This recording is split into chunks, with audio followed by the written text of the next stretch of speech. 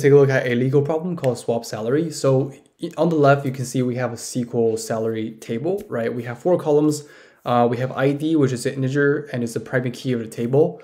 We also have name, which is a var character. And we also have sex, which is an enum, which has a type M, which represents male, and F represents female, right? We also have salary, which is an integer. So you can see that this table contains information about the employee. And the goal for this problem is we want to write a SQL query, right, to swap all the F and M value, right? So change all the F values to M and vice versa, right?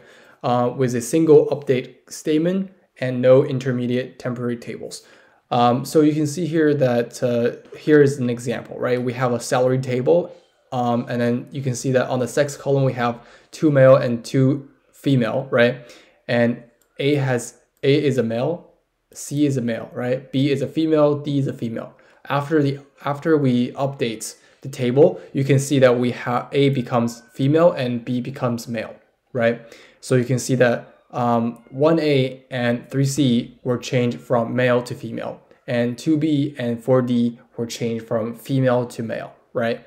So now to solve this problem, let's try to understand how we can do this, right? So since we're looking to update a SQL table, let's take a look at how we can be able to update data in SQL, right? So you can see that for SQL update, the syntax looks something like this, where we specify which table we want to update, and then we want to set the column value, right, based on a certain condition, right? Or we don't have to. But in this case, that's how we do a update in SQL. So now we know that. And how do we be able to swap those values? In this case, if we were to use a where clause, right, or a where condition, in this case, I can only address one. In this case, either sex is equal to M, then I change to F, or I say if sex is equal to F, then I change it to M. Then in this case, I can only do one condition. So what I can do instead is I can use something like a case, or kind of similar to like Java switch statement, right? So for example, in Java switch statement, right, we have switch, and which takes an expression, right? And then what it does is that you can see here, based on a case, if this expression satisfies this case, then basically we're going to do something, right, in this code block. And then we break out of this switch statement. And that's what exactly the case function do in SQL. Syntax is something like this, right? We have our case, and then we have our condition, right? So maybe sex is equal to M, then we're gonna set, sex is equal to F, right? When sex is equal to F, we're gonna get sex is equal to M, right?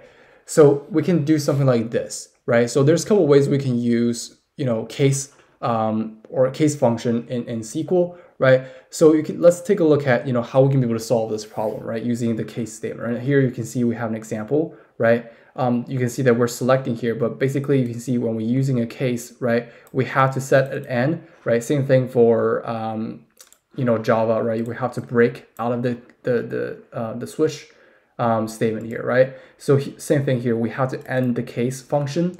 And then you can see here we have our condition, right? Return something that we want to return.